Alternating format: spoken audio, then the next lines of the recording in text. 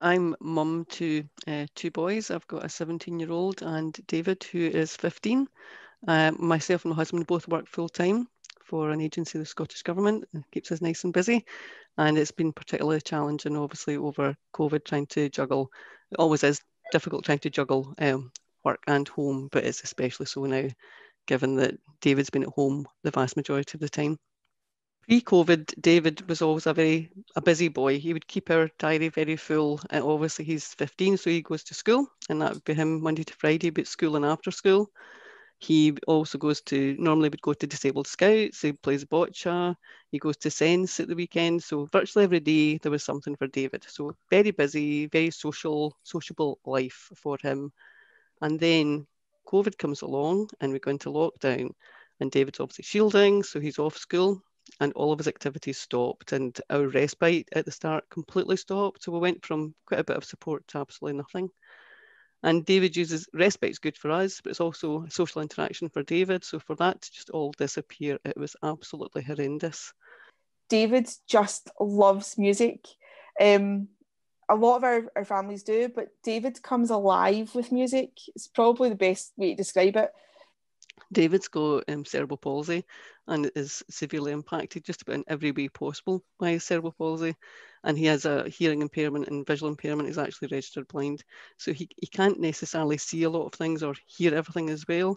But from a very young age, he has always liked, I think the loud music is what he could hear best. So that's why bagpipes, Scottish music and bagpipes, he's always loved. I think the Zoom sessions have been particularly good for him to have a focal point for the day. I mean, it's a long day when you're looking after a child with severe and complex needs.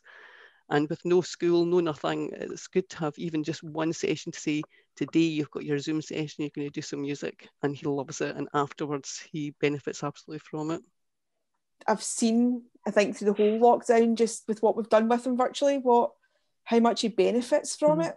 It just made such a difference to him to have, even just to see another face, because at the end of the day, he's a teenager, and who wants to spend all of their time as a teenager with their mum and dad? It's not the best thing. And other members of the team have been told that that's helped David. It's made him brighter for the rest of the day because he's had that interaction. And David will smile. As soon as music's on, he'll smile. Sometimes David turns his head to the side and maybe looks over in one direction, and actually because his hearing is better in one ear, that probably means that he's really engaging with it. Some people maybe think he's bored and he's looking away, but actually he's really listening to what's going on. And when David fully immersed in music, actually, when he starts to move his hands, he almost conducts the music.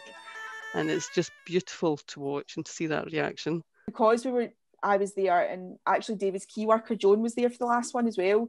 We were able to interact and throw in comments and get that head up and what are you doing and look at those legs and Kieran's laughing as well and whoever else was on screen.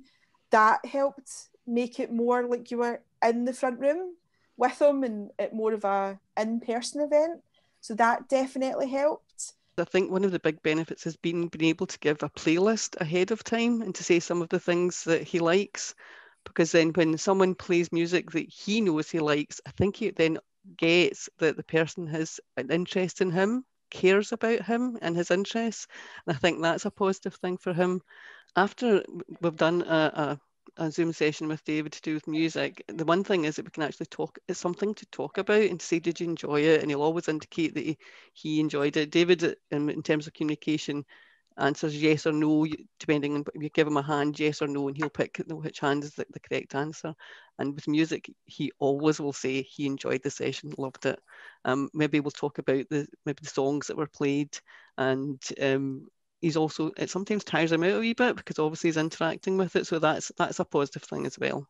I think what COVID has made us realise is that your mental health is so important, and I think through this I hadn't realised how much our young people have been impacted by it.